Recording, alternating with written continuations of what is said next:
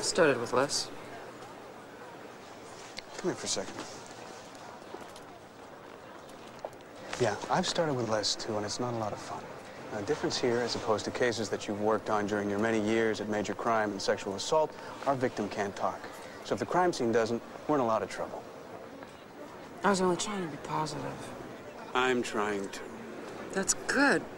Then we're both in agreement. Detective McGugan and I are going to go interview the family and the doctor tonight. You can get us set up at division, desk, computer, nice room. Sure. Yeah. I'm also going to have to speak with the other division detectives. I think I am your division detective. Unless somebody else frees up, but, you know, I wouldn't hold your breath. Well, then you're not going to be holding yours. I want a complete canvas of this entire neighborhood, see if anybody saw anything. I want all the garbage checked for anything they might have dumped. Yep. I want all the street front surveillance cameras pulled. Okay. Also call the cab companies and the TTC, see if any of theirs were passing by at the time.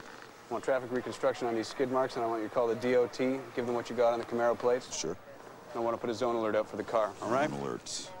Detectives, is there any chance the killing's connected to the abortion clinic?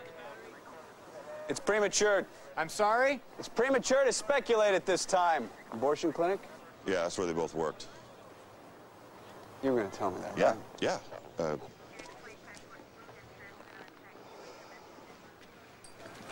Stop! Whoa, stop! Whoa. I own the restaurant. You can't take my door. You are, sir? You want to leave the bullet there? Yeah.